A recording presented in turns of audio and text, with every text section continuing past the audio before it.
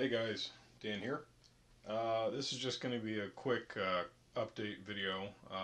We've already hit September for 2017, and as the year comes to an end, I started thinking about some of the projects that I need to get done, along with plans for next year. Earlier this month, I pre-ordered the Perfect Grade Millennium Falcon, which I pretty much decided was going to be my end of the year project. So I believe it comes in end of October, which gives me about 2 months, give or take, to finish it.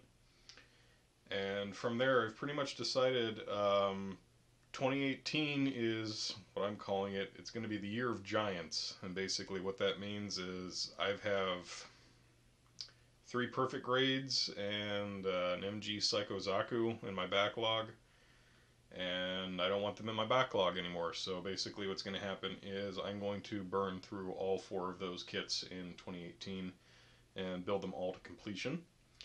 And I'm going to start with the Perfect Grade Banshee come January, or really whenever I get done with the Falcon. And I'll probably break those kits up with some smaller projects, some high grades or maybe a real grade. Just something to kind of break up the monotony of doing, a bunch of perfect grades and other large kits right in a row. A couple other things that are coming up. I talked with my buddy Saintism down in Australia, and he and I have decided to do a build-off, which will be coming up kind of soonish. Since it's September and Australia is in the southern hemisphere, they're coming out of their winter season and into spring, and obviously in the northern hemisphere we're exiting our summer season and entering the fall. So basically, as soon as the weather improves for him, we're going to start building. And we've each decided to take a different version of the high-grade Barbados Gundam from IBO. And I'm going to be building the 6th version, which is the version that I prefer. And he's probably going to build one of the Lupus versions. I'm not exactly sure yet, but should be an interesting build. I have no idea what I'm going to do with mine yet, but probably incorporate some plow plating and some panel line scribing. If you're not familiar with Saintism's work, definitely check the link in the description. He's an excellent builder and really does some phenomenal shading work. In addition to that, yesterday I selected the newest free commission winner out of my Patreon group. From now on, basically, free commissions are only going to be given away to current patron members, and I'm going to do it completely randomly and without announcement, really with no clear pattern. So, I'm still waiting for him to get back to me with what kit he wants to have built. Should be interesting regardless of what he picks. I always enjoy these. And, oh yeah, I finished something.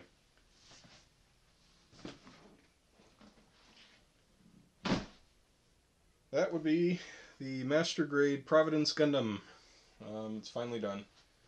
I'm going to be completely honest. I only bought this kit because it came with a big ass sheet of decals. But I'm really glad I actually built it. Kind of has the same design principle as the Freedom 2.0. Tons of detail. Just a really nice sculpt. Very aggressive looking. And yeah, it was... I wouldn't say it was exactly fun, but it was a good build.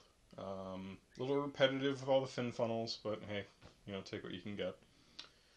That's kind of it right now. I was working on a high grade Nobel conversion that I've kind of been working on since last year, and got most of the way through it and wasn't satisfied with some stuff, so now I'm waiting on some new parts to come in. So that's also on the back burner.